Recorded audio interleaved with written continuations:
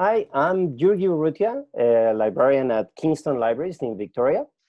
And this is an ALIA Graphic special. And today we're going to be talking about Australian comics at libraries, why they're important, what the difficulties are, and most importantly, we'll discuss a couple of great initiatives that have really made a difference and that at ALIA Graphic would really like to support and see grow. So to do this, I have a couple of really special guests that I've been wanting to talk to for a long time. And we have Karen Dwarte and Queenie Chan. So to start with, Karen, could you introduce yourself, what you do, who you are, how did you get into comics? Okay, so my name is Karen. I work at Inner West Council Library in Sydney. I am the Library Collections Coordinator, which oversees all of the collections in the libraries, like the print, the digital, and the AV. But I do have a particular passion for graphic novels. I started a little comic festival called Comic Con-versation, which I think we're going to talk about later. But yeah, I basically got into graphic novels by developing collections for the library. Excellent. So that's my intro. Thanks. And we also have Queenie Chan with us. And same thing, Queenie, you're a manga creator, but could you please tell us a bit about yourself? Sure. Hi, everyone. My name's Queenie Chan. I'm originally from Hong Kong, and I started drawing when I was 18 and published my first manga with a LA-based company called Tokyo Pop. That's called The Dreaming. So after that, I did work as an illustrator for authors like Dean Koontz and Cardi Chan. And after that, I did my own work, including a fairy tale-inspired series called Fable Kingdom. So right now, I am studying for a PhD at Macquarie University. And I'm doing a series of non-fiction comics that are biographical comics about famous historical queens. So Scholastic is distributing that, and I've got 3 out so far. So next year will be the 4th one. Yeah, so this is what I've been doing for a while. And on the side, I've been helping out with Comic Con-versation. So I produce a list of books for libraries to buy for the festival, which we'll also be talking about more so later on. Yeah, that's excellent. So I guess the first thing is, today mainly we're going to be talking about Australian comics and Australian titles and creators and libraries. So, I guess it's kind of a silly question, but I want to put it out there, and see what you have to say. So, why Australian comics? And maybe if we can start with Karen. Because we buy local authors from every collection. So I guess when I started working with Comic Con-versation, I did realize that a lot of local comic creators weren't getting their works into libraries, and I was seeing some pretty awesome graphic novels that were being produced. So yeah, I'm really keen to get them into libraries. I think it broadens the breadth of our collections by having local works and making those connections. Yeah, I think for me, it's like that as well. I mean, we're in Australia, so we should have Australian stories. We should have Australian creators. And I guess the same thing, I just noticed that when I started to delve into it, that I didn't see a lot of Australian creators at the library. And there were Australian creators and titles that I knew that were out there, but I couldn't find them at the libraries. And I thought, well, that needs to be changed. I mean, they're clearly going under the radar, and that needs to be changed. It was basically the works of, like Bruce Mouchard or Pat Grant that had major publishers and got reviewed in mainstream press. They kind of made their way into libraries, but the whole world of other graphic novelists that are working, was totally under the radar. I was really surprised. And I guess for me as well, I think sometimes we forget that libraries are part of the book industry as well, And so, if you support your local creators and have them at the library, that's really supporting the creator because, people will be reading those books, people will be more aware of them, you know, if the creator actually gets those books into the library, that's actually quite a bit of sales that you'll get, you know, by getting them into the libraries, and also especially school libraries. So for example, you know, like junior and YA books, if you get them into school libraries, you know, that's good business.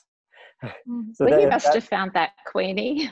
Like The Dreaming was sort of kind of a standard book in school libraries. That's when I first discovered your work.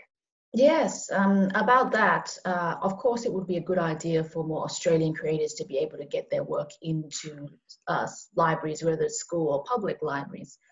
I think the difficulty there has also always been that Australian publishers rarely publish comics. And even when you're talking about them publishing comics, that's something that's only happened in the past 5 years on any kind of semi-regular basis. Now, comics is hugely popular with anyone under the age of 40, and it kind of makes up half the internet at any point in time. But I think most Australian comic book artists, despite this country having a very, very long history of comic creation, because of the lack of local publishing opportunities, they have a tendency to jump straight to international publishers. And so their talent is usually more recognized overseas and by overseas publishers than by local ones. It's kind of created a situation where a lot of Australian creators don't get recognition in Australia unless they've won some kind of award overseas or got picked up by a big overseas publishers, and they have to find other means to kind of get their work into this country. For example, The Dreaming, which was based on a very Australian topic, which is it's a kind of a mystery horror story based on disappearing schoolgirls that had a picnic at Hanging Rock kind of thing to it. So that makes it very Australian. But that was created for an American publisher who, when it first came out, wasn't really interested in distributing in the Australian market. And I'm glad that it managed to make its way over here. But from what I could tell, it was by no way a coordinated campaign. It was just like somebody found out about it and kind of publicized it, which is a very good thing. And unfortunately, because of the lack of an Australian publisher, there is no, the book's out of print now. So there are no publisher for the book. And even though there is still a demand for it, because I think it's been listed as an educational resource for graphic novels in schools. So there is a market there for this book that is being completely neglected because the publisher is still American and they have deemed that this market uninteresting or something. Yes, so that's a very common problem with Australian creators, is that if they want to get their work into libraries, there are certain channels that they can record, also list their book with, but that doesn't mean that, particularly if their publishers are from overseas, that they would be interested in supplying the Australian market and letting libraries and schools get their hands on these books. So there's that problem. What part of what we're doing with Comic-Con-versation is trying to change that. This is especially true for a lot of self-publishing efforts currently. That's getting more and more common these days with the way that the book industry is going, in that it is a bit of a struggle these days since, well, COVID-19 is one thing, and secondly, there's just so much competition for books, and so publishers are being very conservative with their choices. Maybe we should go back into that. So what is Comic-Con-versation and how did it start? Okay, so, well, I was developing, I think, some pretty significant graphic novel collections at Ashfield Library. And I thought like a Comic-Con might be a good way to let people know that libraries held graphic novel collections. I went into some comic stores, and the people reading the graphic novels weren't the sort of people that were coming into my library. So I wanted to capture that market. So I got the go-ahead to create an event, and this was in 2014. And I didn't really know where to start with it. So I went into King's Comics. I met the wonderful Stephen Ford, who just happened to be in the store. And he was talking with us, and he was sort of sussing us out to see how serious we were. And he suggested that I go to Comic Con, which was just on in a few weeks. So I went down to Comic Con and I met lots of comic creators and sort of found out what was happening in the comics world. And then I went back to Sydney and sort of had lots of connections now, met Alex Hammond from the Sydney Comics Guild, sort of were working with her as well.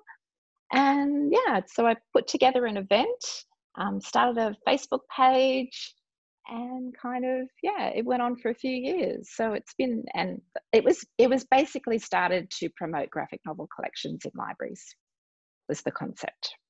So actually, so that started as a one-day event at the Australian Library, is that right?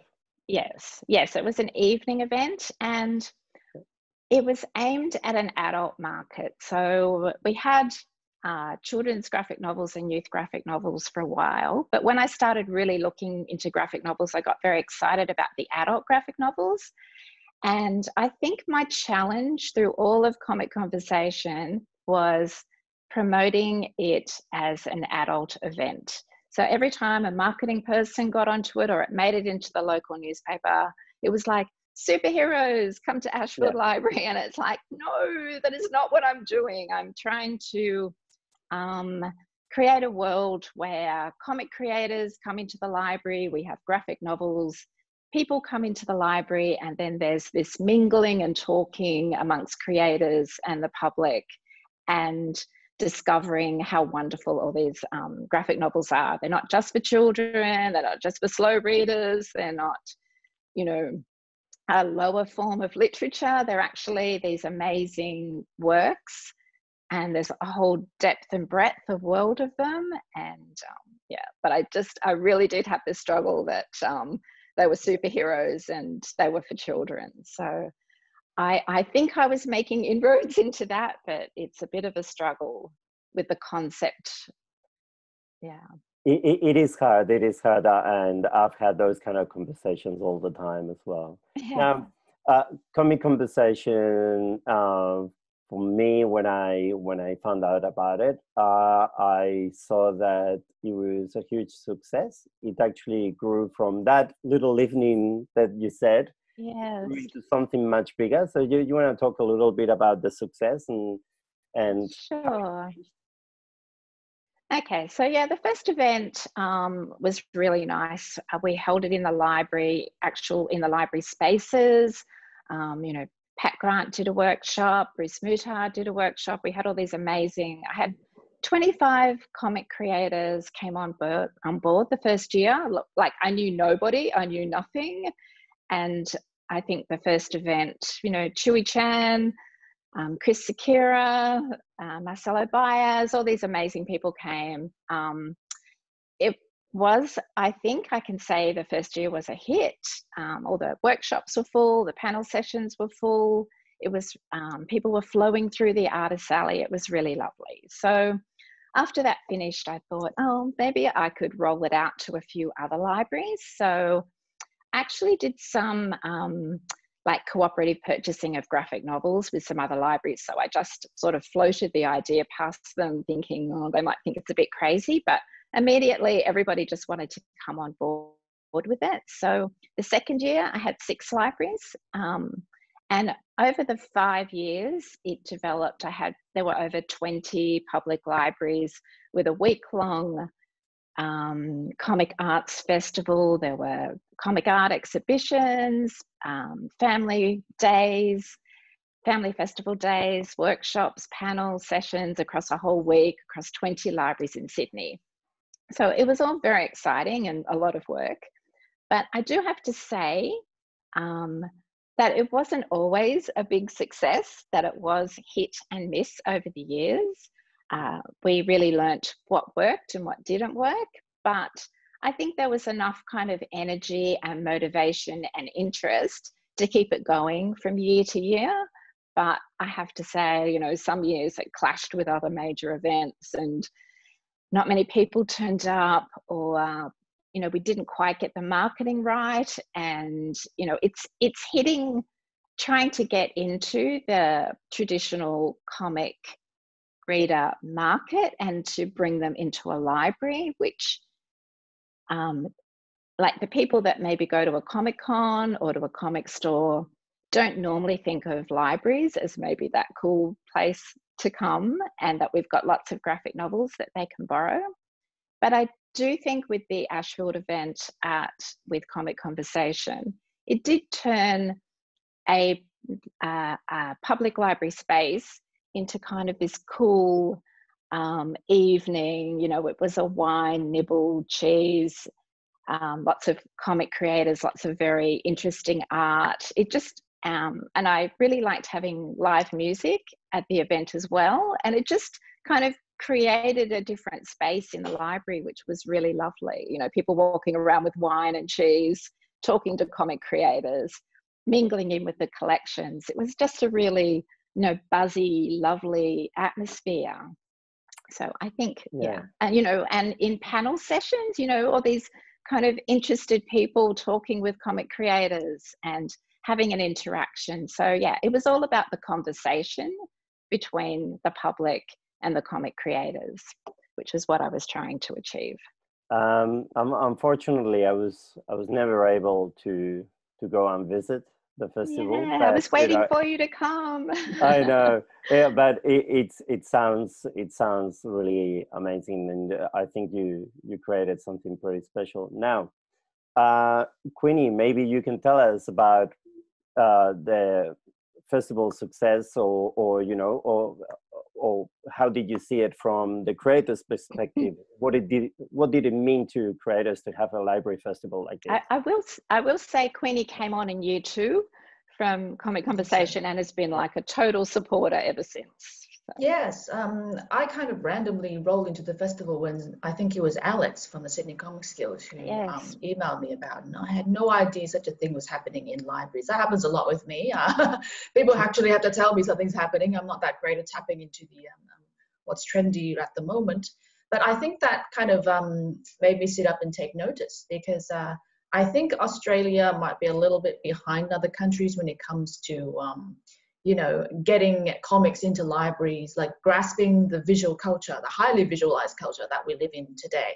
And of course, it was great to see the Australian libraries, you know, getting onto the bandwagon that other libraries internationally has gotten into years ago. So I was thrilled to hear that Australian libraries were collecting Australian graphic novels and having an interest in developing their collection.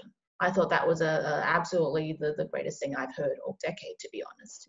Yeah, so because I think even now, after Comic Con-versation, after, you know, having enough people talk about it in the community, and it should be widely known as something that exists, I think there is still a perception that libraries tend to deal only in prose fiction or in prose only, and libraries are not really considered visual spaces or technological spaces, which is a real shame, because that's not true. You know, so I think even while people are very happy to go to any kind of free library event that they're interested in, I think the perception of libraries being kind of for dead tree books only, or that kind of thing, or for children's picture books or something, you know, that kind of attitude, it still takes a little bit of time to change. And so I think that's the thing with Comic Con-versation, is that it's still a growing kind of festival. It's still changing and evolving and seeing what works and what doesn't, and seeing how you could bring people back year after year. So I like the Artist Alley aspect of it, because obviously it wouldn't be a Comic Con-versation without something like that. But I do see that it still has a lot of potential to evolve and bring in a whole lot of different kinds of creators as well, you know, as a way to expand the festival, but also as a way to change people's perceptions of libraries. And this might be more of a problem in schools than it is a problem in libraries, because I think librarians, them being very open-minded, but I think some school administrators are still a little bit, you know, snobby on the whole comics thing, in that they don't necessarily approve. But that's changing, because the Australian education curriculum is putting visual literacy as an important thing in classrooms.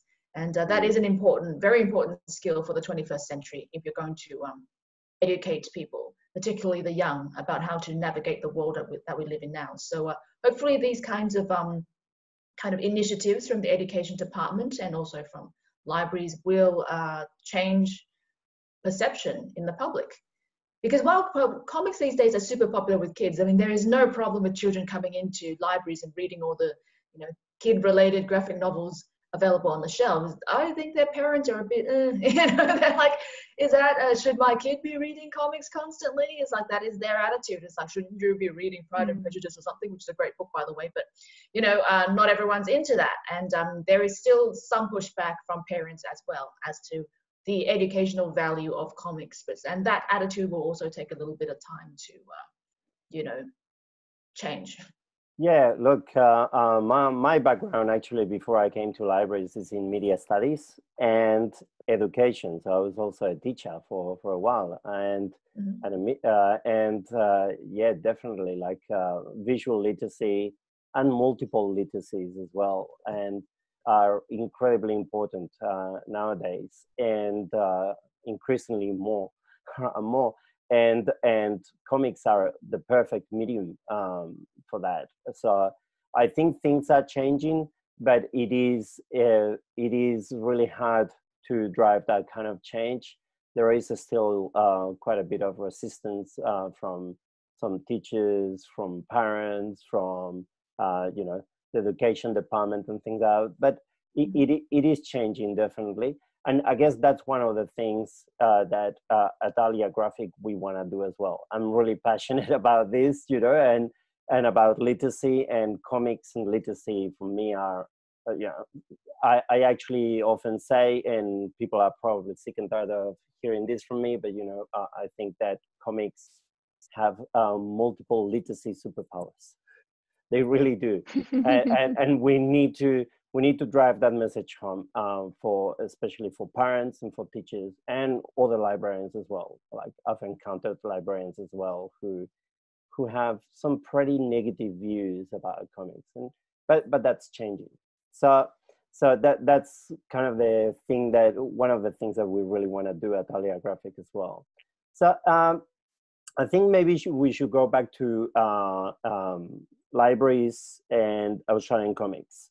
So some of the issues that you mentioned before, Queenie, that it's a small industry, the publishers don't take risks here very often, and you know, in Australia, I've noticed also that there are lots of independent titles published, so they often go under the radar. And often also those books cannot be found on library suppliers, and that's also an issue, because libraries usually buy most of their books through library suppliers. So I guess maybe if I could put this one to Karen, what's the criteria to add titles to libraries? What do libraries, how do libraries get books, and, you know, what are the kind of things that they're looking for, I guess? Okay, and I would like to make a really strong argument that for graphic novels, the criteria are basically the same as for all our other core collections. So what librarians look for, we look for titles that are reviewed in popular press. We like bestsellers, we like award winners by well-known or respected authors and publishers, popular culture tie-ins, movie tie-ins, TV series tie-ins. We want quality works by emerging and local authors. So that's what I look for across, you know, fiction and non-fiction. I would say basically that is the same for graphic novels as well. I guess working with library suppliers, like I'm mainly an outsourced library collection service. So that means that I profile my collection, and library suppliers will purchase for me to that profile. But I will also say that for some smaller collections like our graphic novels, there is an opportunity to go to local bookstores and to talk to experts. So for staff that work at Kinokuniya or King's Comics, you know, graphic novels are, like, I think through library suppliers you can do a standing order for a series and a standing order for authors. But I think to really build some depth and quality in the collection, you need to go and talk to some experts as well. Interestingly, I've formed a connection with Bookshop Darlinghurst in Sydney, which is an LGBTIQ bookshop specialist, but he is really helping me select some LGBTIQ manga and graphic novels that I don't think I would be able to get through more mainstream suppliers. And he just emails me every time he finds something really interesting. So it's making those connections and trying to find where you can build really great collections through. Yeah, that's a really good point. That's one thing that I've had a lot of discussions about, that we tend to focus so much on library supplies, and there's always kind of, in every library is different, but in most libraries I've encountered that there's this kind of push of, no, you need to get it through the library suppliers. And that's great. But at the same time, I've always pushed against that and said, we also need to be talking to our local experts, and that's the local comic store, because they know what people are reading here in terms of comics, and they're the experts. They live and breathe this. So, if we have a conversation with them, they'll also be able to tell us all the titles, and they also have this kind of knowledge as well about, what's being published here as well, So it's really important to have that kind of partnership as well. Yeah, definitely.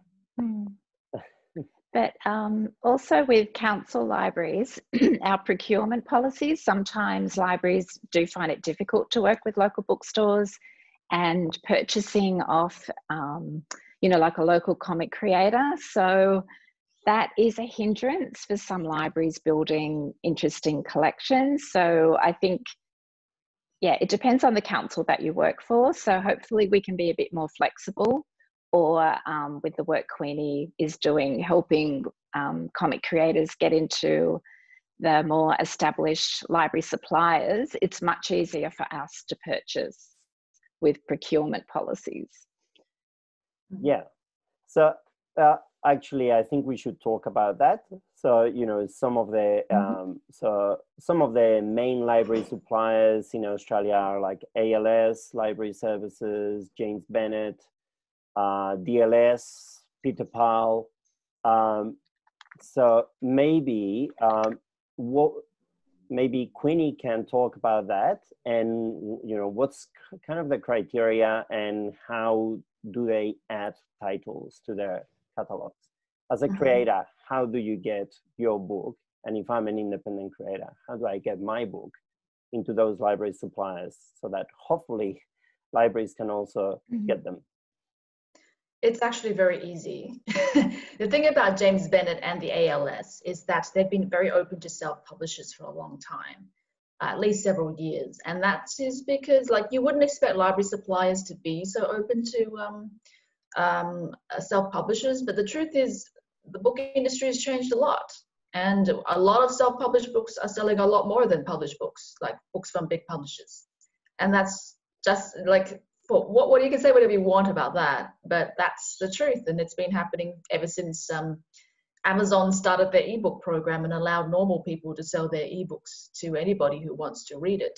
So I think some of the more established library suppliers understand that, and so it's just a matter of contacting them through their website and giving them the information they need to add you to their database. So the websites of James Bennett and ALS, they both have tabs for self-publishers who want to submit their book to the ALS and James Bennett, and they just collect your data and they stick it in the database. So if any library just wants a particular book, they'll just say, I want this book by blah, blah, blah, and they'll give it them ISBN, and they'll be able to look into their database to see whether it's available. And that's about it. I was surprised to hear about that. I expected at least to be some kind of a screening process, and then you can't put in, go into our database unless we've had a read of your book and consider yourself worthy. But the truth is, a lot of libraries hire people for workshops these days. And a lot of these people do self-publish books on the side, nothing to do with comics sometimes, or prose fiction.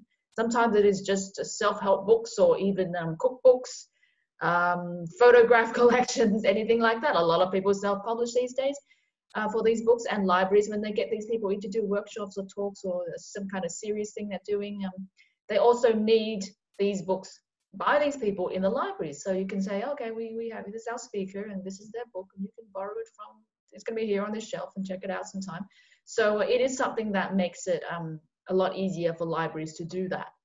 Yes, so I do recommend, if anybody has a comic or graphic novel that has an ISBN, to list their book with these libraries as suppliers. So it's just an extra step. It's like cataloging with the Australian, the little Australian National Library, you know, that kind of behavior, to let people know that I have published a book this year, and this is what it's about, this is the cover, and like the process of actually designating an ISBN for your book. It's just part of the whole existing infrastructure for books. Yes, so part of what I do is to let people know about this, but it's been a bit of an uphill battle because a lot of creators these days still don't really publish with ISBNs. So for comics, like I said before, half of the internet is made of comics, and most people, when they start publishing and creating their own comic, their first avenue of publishing tends to be webcomics. And so they start doing their thing and putting it online, and a lot of people gain an audience entirely through this way. And webcomics these days make a lot of money as well if you're popular. You know, so some people just skip the publishing step and go straight to webcomics, which unfortunately isn't something that libraries can buy from a library supplier, obviously, because these tend to be available for free online. And so a lot of people find success through that, and they just don't look at any other avenue, Australians included. Others are just getting started, and those that want to go the convention route typically tend to have a book of some kind in hand, but they may not have an ISBN, because if they think they're just going to sell through conventions, and a lot of them do that, and sometimes the size of the book is only 24 pages, which really isn't worth getting an ISBN for, it's too short. Yeah, in situations like that, then they also don't bother with an ISBN. Or if they want to publish in a serialized fiction fashion, which they probably would go for an ISSN, so a magazine or a serialized periodical kind of thing, rather than going straight for the book ISBN. And so there is that problem when it comes to local comics, is that only a fraction of people producing work in this market actually uses an ISBN. So that does make the job of libraries trying to collect the work of local creators that much more difficult. But I'm glad that ALIA is making an effort to document all the Australian comic creators out there, because obviously you have to include people who are political cartoonists as well, and people who are very popular web cartoonists, which exist entirely outside the library system.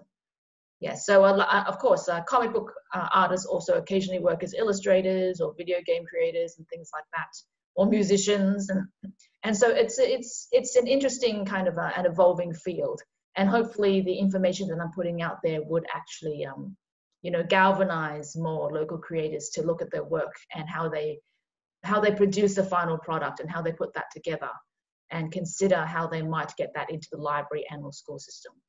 Okay, so just in summary, so you know, for creators, I guess, you know, it's really important to have the ISBN number, which in Australia it's managed through Thorpe Bulker. Thorpe Bulker. You can have a look there. You know, we also like perfect binding and hardback kind of books, so not floppies. You know, yes. And it really helps with libraries if you have them with library suppliers, because a lot of public libraries have those kind of limitations about where they can buy. And it's really important for creators also to have that the legal deposit, so, you know, submitted to the National Library Australia. So I guess, you know, and as Queenie said, you know, you can check the library suppliers, their websites, contact them, and I've never done it, but she says it's easy. I believe her, so that's great. We actually thinking at ALIA Graphic, and we'll see if we can do this, but we're thinking and we're hoping that we can get a webinar or some sort of conversation like this with a couple of library suppliers about comics and you know, for Australian creators as well. So we'll see if that goes ahead, but we're hoping that will happen. But that's a fantastic idea. Yeah. I tried Absolutely. to do something like that with Comic Conversation, never got around to it. So I really love that idea. Yeah. We hope it Yeah. goes ahead. Yeah. Yes. So I think with yeah. I think with library suppliers, they're always happy to kind of talk to people about what they're looking for and how to get their works involved. I think the biggest, a bigger problem would be that hopefully we can solve is actually letting libraries know about Australian graphic novels. Because I know that there are some demand out there for Australian graphic novels to fill in some libraries' collections. But a lot of people don't really know how to get their hands on that in libraries. They may ask the library suppliers, and the library suppliers may not always be sure about which book in their collection is actually a graphic novel. Yeah, so or at least is an Australian graphic novel, and they may not know all that much about what genre something is, or whether it's suited for whatever the librarian is looking for.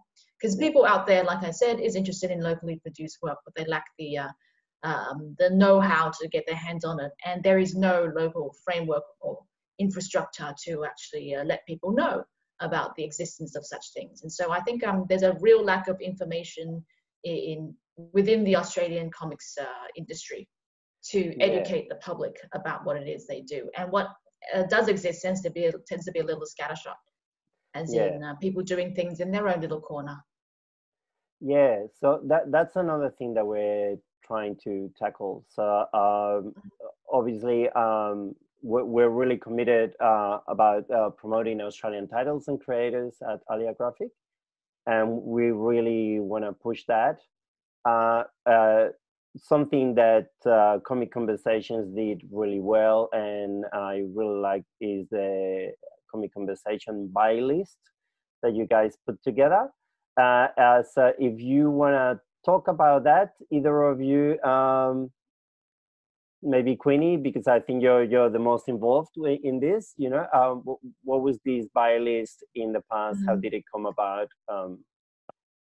Okay, so the Comic Conversation book list for libraries to buy of Australian graphic novels was something that I started because when I started working with Australian libraries and Karen over the Comic Conversation Festival, librarians were complaining that they had these comic book artists coming to do their workshops and do talks and things, but they don't know how to get their books in to the libraries, because originally the librarians were actively buying books directly off the creators, but because libraries can't do their own cataloging, they have to fill in a crap ton of paperwork to actually send it and pay money, shipping, to send it to the library supplier, and then have it wrapped and cataloged and then sending it back. And that takes a long time. It actually costs more than the book itself to do that. And it is just a lot of work for something that could be done in a better way. So I thought, okay, so my first Comic Conversation book list was really just a bunch of books created by local creators, so that the librarians involved, and that was a number of them from different libraries, could actually have an idea of what was out there. And that was all that is. And eventually the list started to improve after year when I realized what the problems were. So I started asking creators to list their books with James Bennett and ALS before they submit to my list. And so that was probably something that kind of boosted the list a bit. And at the time, I decided to publicize it by making a flyer, a printed flyer out of it, and distributing it both in real life through the ALS, and also through emails, I guess, emailing the PDF to various librarians, both of which I think are very limited ways of letting people know what the list is and what it does and why it exists and what you're supposed to do with it. So that was how the list came to be and how it came to evolve. And this year I decided to do something very different with the list, which hopefully would make it a much more accessible kind of a thing for people to look up if they want to know more about Australian comics, and in libraries in particular. Okay, so that's, CCV 2020 is going to be very different. So maybe this is a good time for you to share. So how has it evolved? What's the Comic Conversation buy list now? Okay, how so has it changed? What is it now? I'm going to share a screen and show you what it is soon. I'll explain what it is first. First of all, it's now being turned into a full-on Australian comics database. And one of the reasons for that is because I'm pretty good at doing databases, so this wasn't particularly difficult for me. But I found when I was compiling the CCV 20 list for this year, is that I'm getting more and more entries on the book, on the list. And part of the reason was because of the ALIA interest in promoting graphic novels. So, you know, your group has actually was part of what motivated this, because I would go to the ALIA blogspot about graphic novels and check the list out, thinking, oh my God, there's a whole bunch of books that I need to have on my list, but I missed. And so the number of entries grew from 24 to 31. And I'm thinking that with the popularity of comics in general, this list will only grow. And I can imagine next year it being 50 entries. And I'm starting to have trouble sorting through all of it. And I thought there should also be a kind of a database that keeps these books recorded and can find ways that you could sort through and search through it and have information that can be kept. Because the thing about the ALIA blog is that it is meant to be up to date, and so certain entries have to be removed after a certain amount of time. And so I thought if there was a way to preserve all these Australian comics and just have some kind of easy resource that anyone can access at any time, then that is what I should do. So this is the front page of the list, and I've got, so it tells you what the database is. And here's a list of all the Australian comics that has been submitted to the CCV list over the years, including some that haven't, but which I've submitted to this year. So it's actually got about 100 and something entries so far.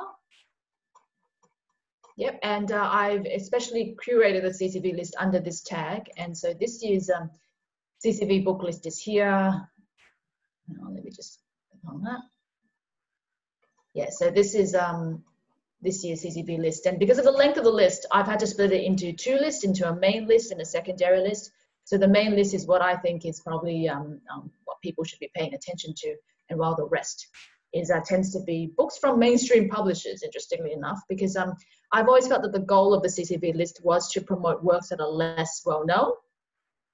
And so that includes independently published work, works by small press publishers, works by smaller overseas publishers, and things like that. So for this year's list, it is now a full-on database, actually, that is searchable through. So it is possible to do searches through titles on the website.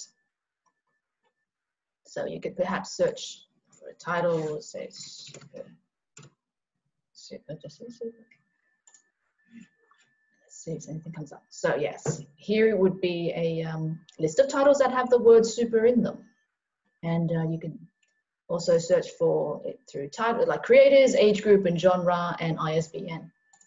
Yep, so the search functions are available. They can be expanded to do an advanced search where you can do a much more detailed search on this. So I felt that this is a good way to, as a kind of service to your Australian comic book industry, and to encourage more people to submit their book to the website. So if someone has a book with an ISBN, then they could submit the book here and fill this form in and then submit, and then you can actually have your book listed on this website as well. And so hopefully that would be a very good thing for the local community, in that it can be all done online, and you don't have to worry about whether anyone can see your book. So for people who want to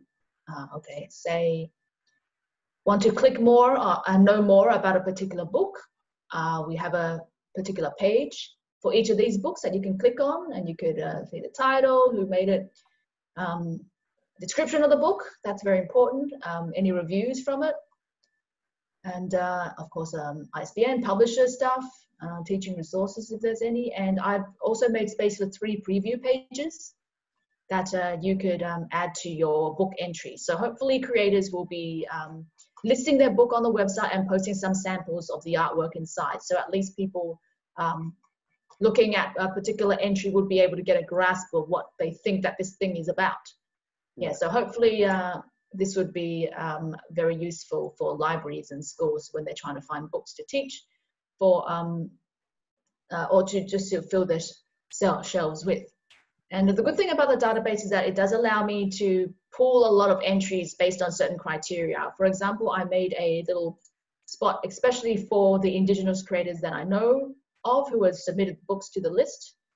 And so this, right now we have 4 books by Australian creators, mostly by Brent E. McKenna and Sutu. And I'm sure there's more, so hopefully if there were more books from this group, and that people would just use the contact form to contact the website and let them know, so hey, I'm an Indigenous Australian creator as well, or my book added to this particular list. Yeah, so that I would just add their name, you know, in the database call when I do that. So this is actually a very, very flexible and fantastic kind of setup. Yeah, and one for the Ledger Awards as well, which is the industry awards for Australian comics. And so I've made a list of all the winners and shortlisted books or that have been on the award list here. So hopefully that would be useful for people who want to look at award-winning works. Yeah, especially for libraries and schools, because obviously that matters a lot when the idea that a work has won an award and thus is a mark of quality.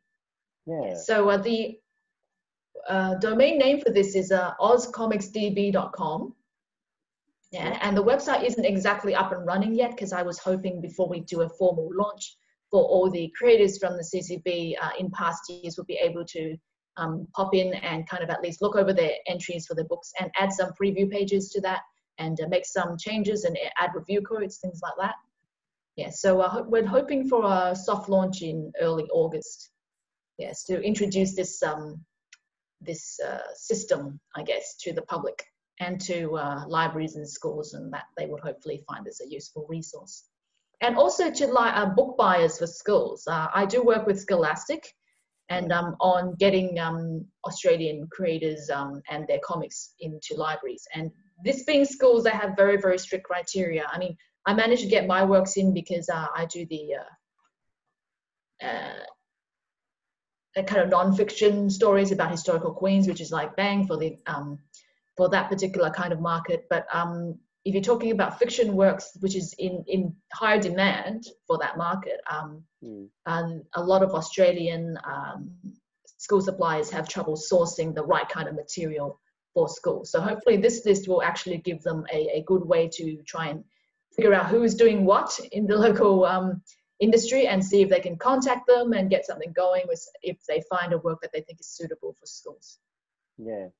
I think this is going to be excellent for libraries and librarians. I really like that you can search the titles in different ways, and also, you know, through who are the Ledger Award winners, or, you know, the Aurealis as well, which is another award, and you know, you can look in different ways. I love that creators can add the titles as well, and of course there's going to be some support from us as well.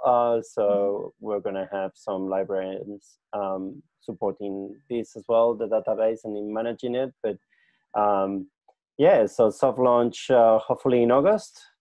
And this is more or less when this will be coming out as well. So perfect timing. So excellent. This is really good. I think it's going to be really, really useful, and it's really coming together really nicely, I think. Any thoughts on this, Karen? I really agree. I think this will be fantastic for like libraries like mine that are outsourced. We can just point our library supplier to this website and just say, I want all the graphic novels that are listed in the main category. I want all the graphic novels listed under Indigenous creators. So it's really easy for profiling, which I really love. So that will really, really help libraries. Yeah, and hopefully the connection with ALIA graphic novels that we have is that the graphic novel group run by Urgi is that hopefully librarians would offer the suggestions for what kind of searches they want to see done, because some of these have to be manually done. Because for example, the Indigenous creators, I have to create a list of known creators who are like Indigenous to be able to make that database call. And so if they are interested, like a librarian, like if Karen, you're interested in getting all female creators who write books about superheroes, you know, that can be done with this database. You just have to ask for it, and then I could create a special page with that specific need that you have. And so hopefully that would help teachers and librarians find books that are otherwise it'd be difficult, you know, to it's like, what do I do? It's like, okay, we have this database, we have enough information for you to make these searches, so just tell me and I could do it. Fantastic, because we're really Australian female creators. Yeah, we're really, you can have another list. Excellent. Yes, I am creating a, you can see this particular empty spot right now. I'm creating one for female creators. So that would be there. And it would include female writers as well. Something, particularly a lot of female writers who come from outside of comics. I know Isabel Carmody has a book on this list because she wrote a book called, I don't know, the name escapes me. Mm-hmm. Yes, Hollow, I don't know. But anyway, a lot of people may not be aware that a name as big as Isabel Carmody actually has a comic available. Mm. You know, they're like, what? but a number of well-known Australian writers, sometimes female, sometimes not, do have written for comics. Mm. And I'm also hoping to include a feature for probably magazines as well. Because there are well-known, especially for teacher librarians who really struggle with the with the need to teach comics in schools, but without the right kind of material sometimes, or have no idea where to find them, or have no idea what the age group is. Their school magazine, they have comics in them.